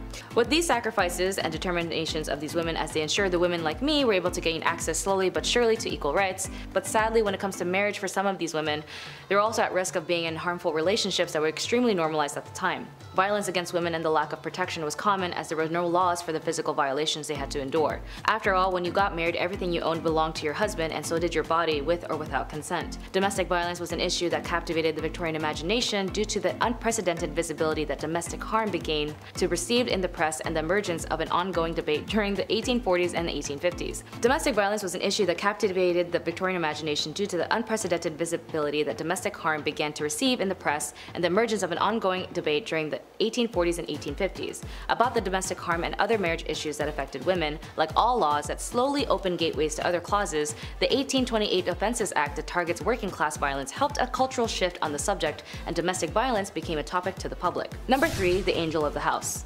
Or the angel in the house. When it came to the liberation, it all stemmed with the women's rights groups fought for equality and over time made strides in attaining rights and privileges. However, many Victorian women endured their husbands' control and even cruelty, including sensual violence, verbal abuse, and economic deprivation. And there's no way out of it, as it got worse, as a man named Coventry Patmore published a book called Angel in the House. It consisted of poems and the ideal Victorian marriage, and although it came from a place of grief at the loss of his first wife, the book had suddenly become a staple in women's behaviors and marriages, and then became a standard of their status. A woman's proper role was to love, honor, and obey her husband, as her marriage vows stated. A wife's place in the family hierarchy was secondary to her husband, but far from being considered unimportant.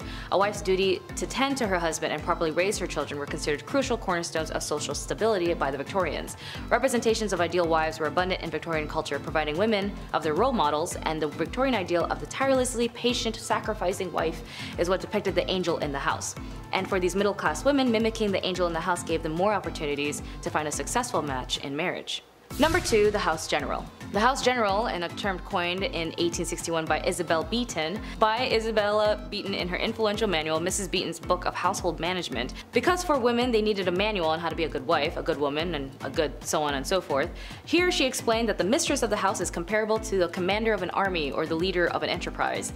To run a respectable household and secure the happiness and comfort and well-being of her family, she must perform her duties intellectually and thoroughly. For example, she had to organize, delegate, and instruct her servants, which was not an easy task as many of them were not reliable. Isabella Beeton's upper class readers may also have a large complement of domestics, a staff requiring supervisions by mistress of the house. Beeton's advised her readers to maintain a housekeeping account book to track spending. She recommends entries and checking the balance monthly, but also keep in mind this is the same lady who told people to put borax in bread to save money. This may not seem like a big punishment for some viewers, but if you were told that you needed a manual to how to live your life so you wouldn't be kicked out of society, that's not something that's a preference today, is it? And number 1, asylum. Now, if you're a woman who was out of the realms and just didn't want to be part of society like everyone else, maybe just suffered a series of mental health issues or even just looked ugly, you might find yourself in an asylum. They had such ridiculous reasons to lock up a woman, as I mentioned in the prison section on this list. From being a vagrant, disorderly, or whatever the case was, you'd go to prison, or even more so, to the asylum. For some families, if they just didn't know what to do with you, they just toss you into the asylum for not being complicit. In an investigation by a very passionate and amazing writer named Nellie Bly, she had experienced firsthand on the field of the mistreatments, the devastating conditions, and harm patients had to endure.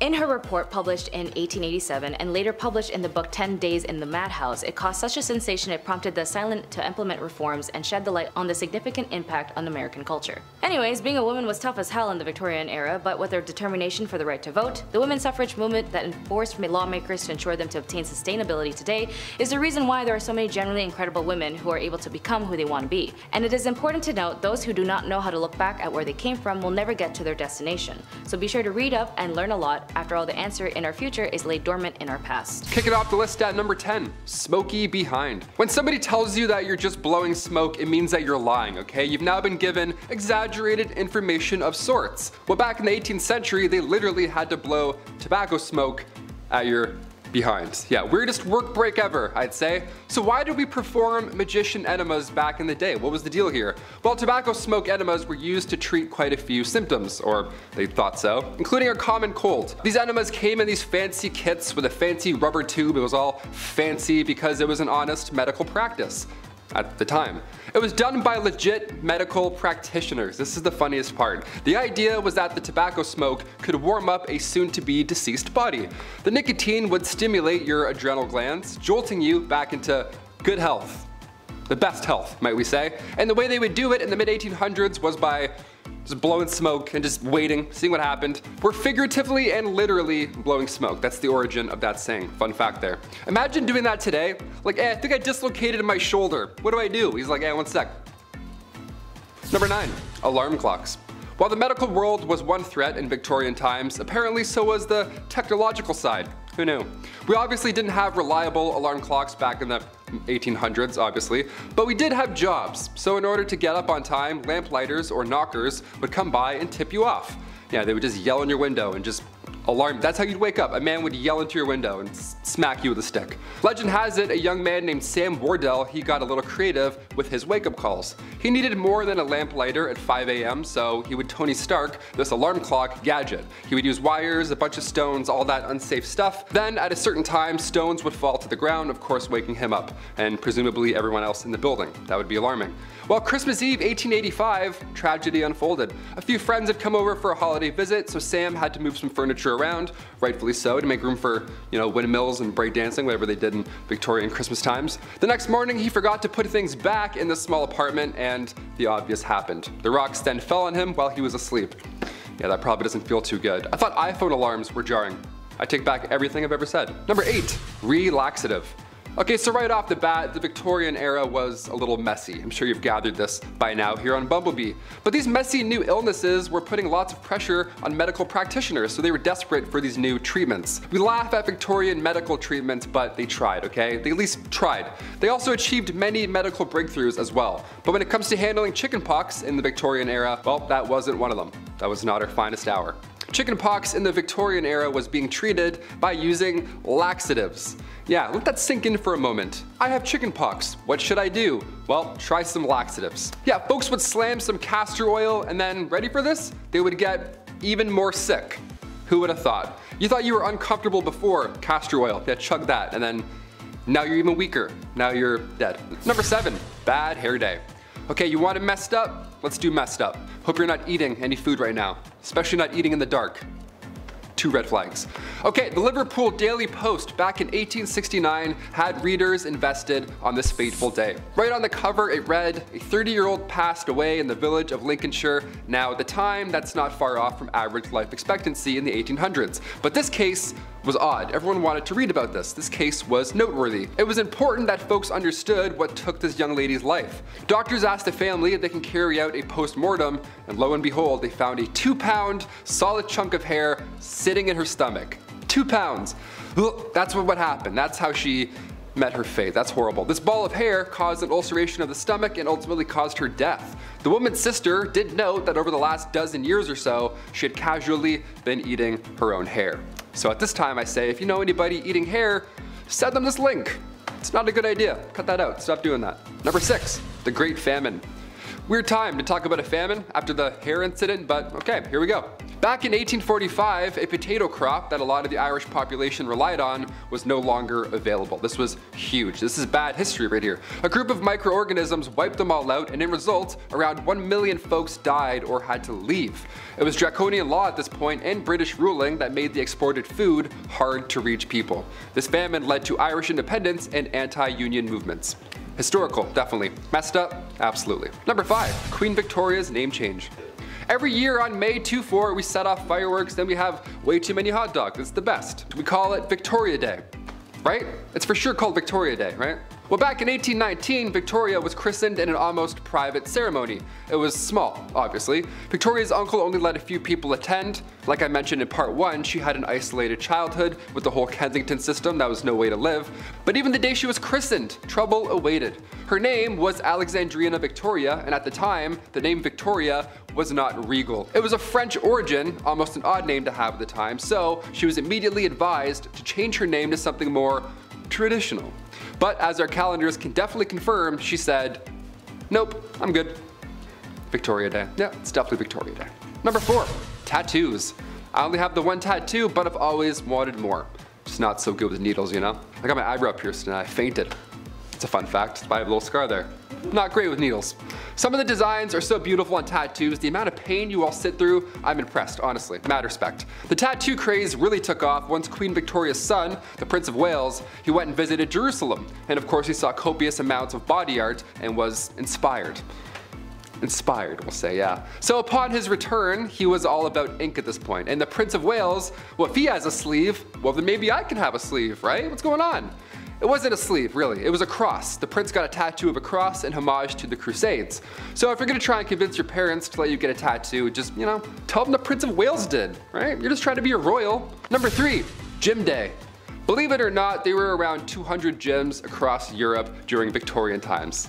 Yeah, just like 6 good lives. You're like, what's this about? Even Victorian dudes skip leg day. How great is that? Okay, it's not just you. These gyms weren't bright, they weren't open, they weren't well ventilated, they weren't motivating, and definitely not safe. None of those, definitely not. No, Victorian gyms were reserved for the upper class, obviously. Grab your pocket watch and blazer, Ezekiel. We're doing squats today. These machines also were not ideal. They were designed as antiques first rather than their purpose. Also, half of these look like saw traps. Like, are you kidding me? No way I'd bend my arm around any of these devices. No way. All those wooden wheels? No. I'll stay weak and brittle, thank you. Number 2, ghost photography. Had to look back. I don't like talking about ghosts. As if the reanimated corpses coming back to life while they were ringing a bell wasn't scary enough. Yeah, let's talk about 1800s ghost photography. The camera was a hot new invention at this time, so tales of ghosts and spirits were now easily believed. Yeah, obviously, when you have a photo of a see-through woman, you're like, that's pretty terrifying. A big name in the ghost game was a man named William Thomas Stead. He was born in 1849 and Stead was the son of a Congregationalist minister, and at the age of 22 he was appointed as editor of Northern Echo, which was a regional newspaper in Darlington. So far, so good. This British medium, Richard Borsonol, featured a photo of W.T. Stead and a real spirit. Yeah, imagine that. Imagine a day where somebody being awarded the Nobel Peace Prize also poses for photo ops with ghosts. You're like, do we believe all of this or none of this? What's going on? This is so scary. And finally, number 1, music for eternity. Before we wrap up this wild part 2, I had to include perhaps one of the creepiest patents of all time. Patent numero 9,222,059. Yeah, the number is going a little bit higher. This one got me thinking. I wanted to end this video off on this note. I like this idea. Maybe, I don't know yet. Music for eternity systems. Okay, this patent is not from the 1800s, but rather 2015. I know, it's not Victorian, but when else am I gonna talk about this, really? The idea here is that you could stay connected to your loved one by using a solar-powered digital music player. The best part here is the patent details how surviving family members now have the ability to update, revise, and edit stored audio files and programming after burial. Yeah, next Rihanna album, no problem, I got you. There's a speaker in the casket and there's a headphone jack on the tombstone, so we can listen together. And then we can decide if we hate the album. That's creepy. I wouldn't do this. Would you want this? Sound off below if you'd want, you know, big shiny tunes playing for eternity after you die. Number 10, moving in. I don't know about you guys, but when I think of Old Blighty, I think of royal prestige. London and Buckingham Palace. After all, that's what a queen needs. You gotta have a palace. Where's my palace? Although most people think of the queen living in Buckingham Palace, Queen Victoria was the first of the royal family to do so. I'm not royalty, but I wouldn't mind crashing a few days there. Nice big place, servants, probably all you can eat.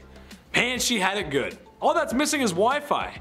Move over, Your Royal Highness, I'm moving in. Just gotta get my collection of Sailor Moon memorabilia. Number 9, Queen Jeans. No, not a nice pair of royal genes. I'm talking about DNA and hereditary genes. I've mentioned a few times on this channel how the royal family may or may not have been inbreeding.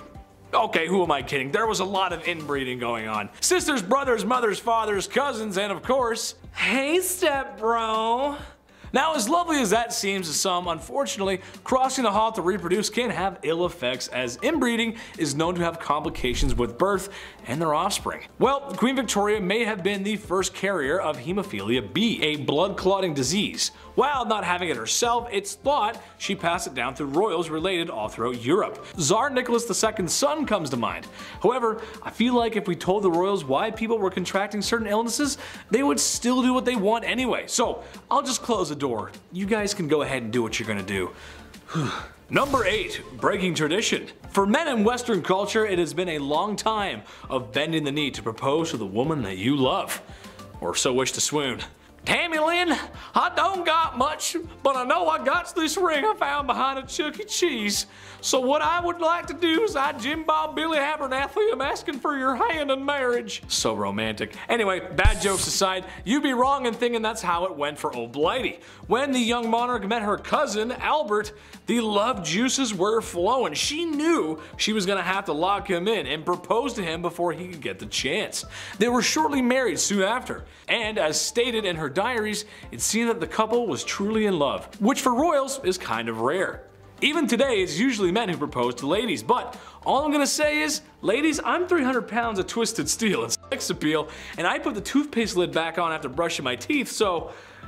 Number 7, backed up. Let's say it's the Victorian era, and let's say you're constipated, right?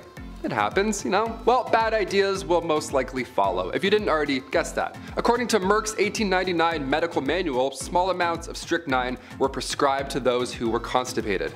Yeah, the strychnos nux vomica was thought to better the gastric functions. Even a small amount of this stuff would attack your respiratory system. You'd contract, you convulse, it's horrible. It'd be a painful way to go out. It's much, much worse than being constipated. Any day. I would much rather be constipated than any type of strychnine. Are you kidding me? Number 6, leeches. I grew up with hearing problems. I've been around the block with earaches, ear infections. I had ear tubes numerous times, all that jazz. So I feel really bad for the folks in this next one, okay? I hear you. Pun intended. In the Victorian era, medical practitioners would say to use leeches for your ear infections. That's the number 1 trick they don't want you to know. There it is. Once they're attached to you, the idea was that they can numb pain while at the same time providing proteins and peptides to its host. So on paper, again, the idea made sense, but the science Didn't quite follow, did it? It wasn't entirely hopeless though. Recently in 2004, the FDA reintroduced leeches to the medical world, yeah, because their bite can break up blood clots and induce blood flow. So it's not entirely hopeless. We talked about leech collectors on this channel before, so of course we have to talk about more of the science that they were hoping to achieve with it, right? Also, I worked at a retirement home when I was 16. I thought that job sucked. Imagine being a leech collector? No way.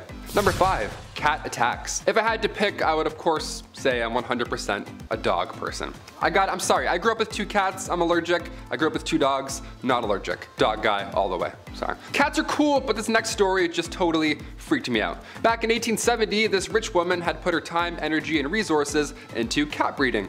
How lovely is that? She had tons of cats, she loved all of them, and they loved her. Again, I'm allergic, so I'm already sneezing just reading about this story. It was the 1800s, okay? A lot of candles, everything was obviously extremely flammable, and disaster hit often in Victorian times. And in 1870, a fire broke out at this young woman's home.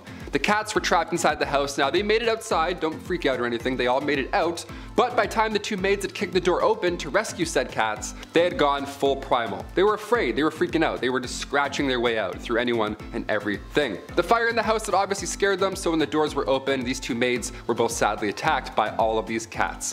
What a horrible thank you for saving all of their lives. I pulled my cat's tail when I was younger. I learned real quick, never to do that ever again. Number 4, hiccups. Today we have many cures for hiccups. Yeah, you gotta get scared or hold your breath or drink water like while you're doing a handstand. I don't know, everyone's got weird ideas, whatever. But nothing was as dangerous as the Victorian era hiccup cure. Yeah, ready for this one? Don't try it. This one's scarier than a jump scare, that's for sure. In 1899, again in the good old Merck medical manual, it recommended using chloroform to cure your hiccups. Yeah, just completely damage your entire nervous system and poison your kidneys, for sure. To get rid of hiccups, that's way better. This 19th century anesthetic was not a solution. Never try this. Continue scaring your family and friends. That's definitely the way we handle hiccups now. Number 3, tapeworms. Back in the Victorian times, they really figured out the trick to weight loss. Yeah, was it watching what you eat, maybe counting your steps, maybe getting a gym membership, something like that? Nope, nope, and no way. No, it was way easier than all those things combined. Can you believe that? And you didn't even have to pull back on how much you were consuming. Doesn't this sound fascinating? What is this? Well, all you needed was a handy tapeworm. Yep, I don't have one. I don't know why I pointed. That'd be gross if I had one. Yeah, tapeworm. You know those things that can kill you today if you get one? See, the plan was if you eat a tapeworm egg, okay, it will later hatch in your stomach, and at that point you could just eat anything you wanted. Because every time you ate, the tapeworm would also eat, so you could get your snack on while still rocking those Victorian skinny jeans, right? Tapeworm cyst pills, or go for a jog. Your call. Number 2, Victoria's reign. Queen Victoria's reign started in 1837 and it lasted until the Queen's death later on in 1901. At just age 18, Alexandrina Victoria had to rise up to the throne. She was born, of course, on May 24th, 1819. Queen Victoria was 5th in line when she was born, so right off the bat, it was actually highly unlikely that she would ever get the crown. Then one by one, out of nowhere, all of her family members began passing away suddenly. In 4 years, 3 of Victoria's cousins passed away, and then her father and grandfather both died a week apart from each other. So by the time 1830 rolled around, Victoria was only 11 years old, and already she was next in line for the throne. That's how fast it happens. So as if that wasn't already stressful enough, Victoria was brought up under the Kensington system, which if you haven't heard of before, it's pretty awful. Victoria's mother, Duchess Victoria of Kent, she created this Kensington system to control her daughter. She literally isolated the child from mates or family members, anything fun or social, you name it. Her mother did this to keep her pure, of course, to keep her the most pure lady. This system sounds awful. Her mother would monitor her every action, including who she can see or speak to. Victoria only had 2 playmates growing up. That's it. I'm like, hey, me too. She had her half-sister, Princess Fedora of Leamington, and the Duchess attendant Sir John Conroy, his daughter, Victoire. I mean, only 3 friends growing up, that's cruel. She shared a room with her mother until she was finally queen. Yeah, she couldn't walk down the hallway alone at any point. She had to always walk with her mother by her side, even to the washroom. That's crazy. Victoria has reflected on her childhood since, and yeah, she hates John Conroy for manipulating her mother, and she actually refers to him as Demon Incarnate, so that's good. It's a nice nickname. Incarnate? He's a demon. He's the worst. Let's just call him that. And finally, number 1, royal enemies. Being the queen and all, a security team is of course needed at all times. And during her reign, there were multiple attempts to harm the young Queen Victoria. The first attack was back in 1840. It was a young guy named Edward Oxford, and he attacked the Queen's carriage. Just ran at it like a crazy guy. Obviously, and thankfully, nothing happened. But when Edward was later accused of high treason, he was actually found not guilty due to insanity. Then a couple years later, in 1842, it happened again, but this time it was two men attacking the carriage. And then in 1849, her carriage was attacked by William Hamilton. In 1850, as the carriage was passing the gates of Buckingham Palace, Robert Pate, a retired soldier, ran up and hit the carriage with his cane. He was going nuts as well. Everyone wants this carriage. This is like the ultimate, no one's getting through this carriage apparently. Victoria was okay, luckily, but of course she was shook after all these events. Then again in 1842, 1849, 1872, attempt after attempt. It was horrifying. But then things got a little worse with a man named Boy Jones. Yeah, this guy stalked the Queen from 1838 until 1841. This guy somehow managed to break into Buckingham Palace more than once. He knew a way in just to Buckingham Palace, which should never be a thing in the first place. And the weird part is here, Boy Jones, once he was inside the palace, he would hide under the Queen's sofa. And he would also just sit on her throne for hours, just hanging out. Yeah, he would pretend he's Cersei Lannister and just sit on the throne for a minute or two. Think about life. Eventually, thankfully, he got caught, but kicking off the list at number 10, a lot of hair. To kick off this wild part 2, I had to include the tale of the woman who ate her own hair. Why did she do it? What happened? How much hair? Well, let's find out. All the questions about to be answered. The Liverpool Daily Post back in 1869 got the attention of those passerbyers with this one. A 30-year-old passed away in the village of Lincolnshire. That's not too far off from the average life expectancy in the 1800s, but this case was a little odd. Something was off about it. So doctors asked the family if they could carry out a post-mortem, and lo and behold, a 2-pound solid chunk of hair was sitting in her stomach. It caused ulcerations of the stomach and ultimately caused her death. What a horrible way to go out. The woman's sister did note that over the last dozen years or so, she had been casually eating her own hair, just one piece every now and then. Ultimately, it added up. If you know anybody that's eating their own hair, pass this on. Send them this video. This sounds rather uncomfortable. Number 9, cat attack. If I have to pick, I would say I'm 100% a dog guy. Cats are cool, don't get me wrong, but this next story freaks me out a bit. Also, I had a cat once and I pulled its tail on it. Hissed at me and scratched me and scared the life out of me. So, dogs for sure. Back in 1870, a rich woman had put her time, energy, and resources into cat breeding. What a fun little hobby and lifestyle. She had tons of cats, she loved them all equally, and they loved her. I'm allergic also, so this story is my nightmare on a level. But it does sound like a cute time, I'll admit, that's a nice way. Especially like in the Victorian era, what a lovely little pocket of fun. 1800s, a lot of candles, everything being extremely flammable, disaster hit often in Victorian times. And in 1870, a fire broke out of this young woman's home, and the cats were sadly trapped in the house. They made it out alive, but by the time they made it out, the two maids that had kicked the door open to rescue them, they had gone full primal. The cats just attacked them and it was all bad. The fire in the house had obviously scared them, so when the doors were open, these two maids were both attacked by them at full force, essentially, all of these cats. Like, what a horrible thank you for saving all of their lives, you know what I mean? Number 8, quick divorce. Let's just say the love thing isn't working out, okay? It happens, people change, but now what?